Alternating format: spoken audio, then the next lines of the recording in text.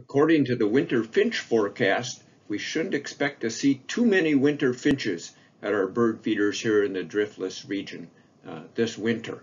I guess there's a very good kind of spruce cone crop up in Canada, and also lots of birch and alder seeds, so there's not much reason for many of the winter finches to move south this year.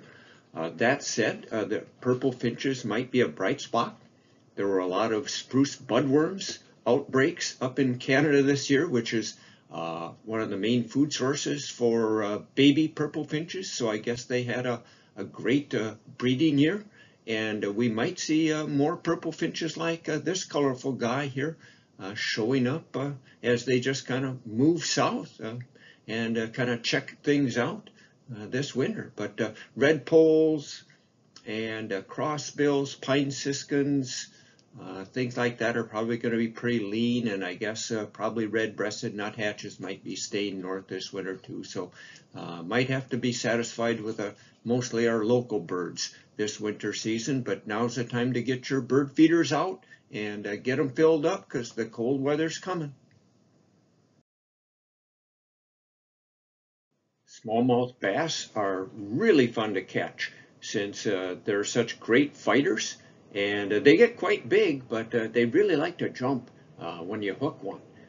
You can find smallmouth bass in some of our rivers that have good rock bottom, like the Upper Iowa River, the Turkey River, up in Minnesota, the Root River would be, and of course the Mississippi River has some huge smallmouth bass in it too.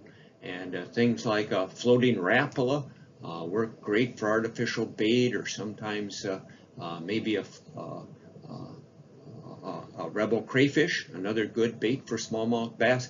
Now in the late season, they kind of slow their metabolism down, and just working a little 16th ounce jig with like a half a night crawler through some of the deeper holes, you might hook up with a smallmouth bass.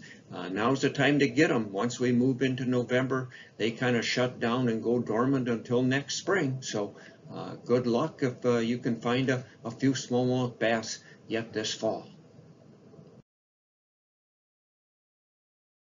Now at the end of October, American bittersweet is all dressed up for the coming Halloween season. You can see these bright little orange berries here look just like pretty little pumpkins. And American bittersweet, by the way, if you're not familiar with this plant, it grows as a vine.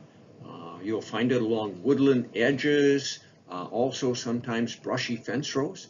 It's a good place to find American bittersweet. It may actually get even a little bit prettier than this as we move into early November, when those little kind of orange shells there will break open. They're kind of hard, and there's a fleshy, darker orange fruit inside. So you get that two-tone orange color then. But a lot of people like to take a Sunday drive and have a little nippers along and clip off some of these American bittersweet vines and twist them into a holiday wreath. So that might be something that you could do here in the next weekend or two. But be on the lookout for American bittersweet. It's not hard to see as you're driving by.